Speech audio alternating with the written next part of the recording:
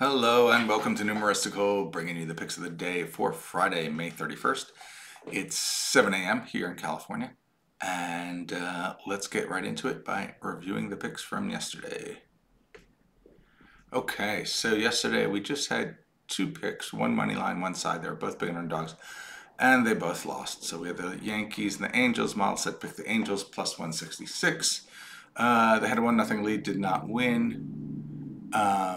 And then also had the Red Sox minus 1.5 at plus 183, and the Red Sox lost 5-0. So take losses on both of those. The general combined totals in money line is down 0.438 units, and the spreads model is down 0.428 units. So let's get into now the picks for today. So here's the money line. Games for today. I think I still have one game that we don't have a pitcher for, but otherwise all games are represented. And if we go down to our filters, Miles telling us to look at just two away teams. First is the Nationals at the Guardians. Again, Mal thinks that the Guardians will win 60% of the time, and so putting in a healthy edge says we should bet the Nationals at plus 187. So let's take a look and see if we can find plus 187 on the Nationals. So here's the Nationals, and you see you can get plus 190 at Circa. So let's do that. Let's put down the Nationals plus 190. Looks like that's the best line available. So we'll put down Nationals plus 190. And next up, the Rockies and the Dodgers. Rockies obviously huge underdog. It's saying the Dodgers should win 68% of the time, but that still means that we could bet the Rockies at 281. It's saying, again, giving us a little bit of an edge. 281 is probably a stretch. Pinnacle's only showing 240, but let's take a look. So find here Rockies, Dodgers. Yeah, we're not going to get 281. We'll get 250, 254 here at Bet Online is the best one, but we're not going to get 280. So no bet there. One thing I want to mention again is that, when the model picks someone and says it's a good bet, doesn't mean the model thinks it's going to win, right? It means the model thinks it's going to win with a high enough probability that in the long run, this would be a good bet. So just something to keep in mind. Both these teams, the model expects that the favorites will win. The model thinks the Dodgers will win 68% of the time. The model thinks the Guardians will win 60% of the time. So it's important to keep that in mind. Okay, moving on to the money line, the totals model. So here's the set of games and the probabilities the models come up with for the over and under at the various point levels. And it's telling us to look at two unders, two overs. First under is the Red Sox Tigers, saying take under 8.5. It wants plus 106 though, so that might be a little bit of a reach. Let's take a look.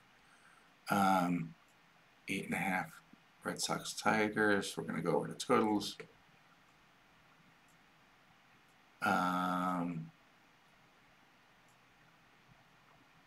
Interesting. Let me see. Well, I have 8.5 here, but it looks like most places have gone to 8, or at least some have. So at 8.5, we're not quite going to get as high as 102.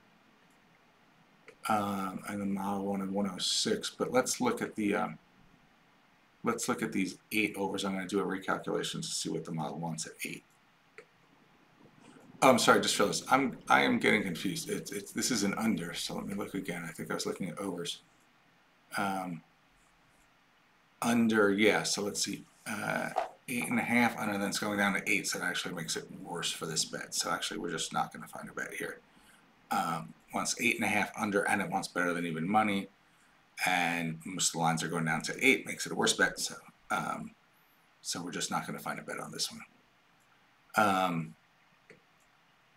Next up, the Mariners and the Angels. Likes under 7.5, wants a big 114 though, so we're probably looking for an 8. See if we can find any 8 on the Mariners Angels. No, and in fact it's going down to 7. In most places you can't even get 7.5 anymore. So not going to find a bet there. Next up,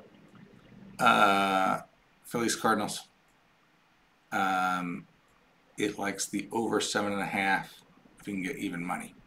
So let's see if we can find that. Excuse me.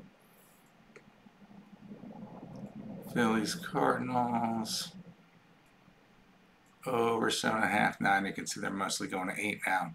It's a couple 7.5s left, but they don't have odds close to even money, so no bet there. And finally, the Mets and the Diamondbacks, again, taking the over. Again, the model does not seem to think Luis Severino is very good based on his performance last year. So the model is saying take the over. 7, if you can get minus 113 with model with the odd showing 116 right here on Pinnacle. So let's see what we have for that game. That's the Mets over here, and we want the 7 over. Oh, we can get, here we go, at Heritage minus 113. Right, so we'll take that. So let's mark that down. It's the Diamondbacks Mets over 7 minus 113.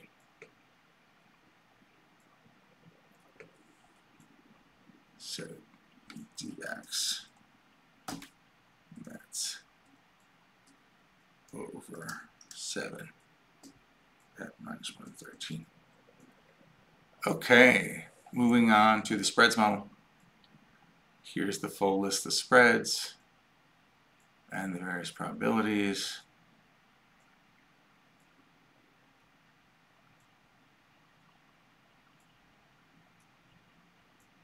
And it's telling us just to look at one that makes the filters. It's the Cards Phillies. It's saying take the Phillies minus 1.5. Excuse me.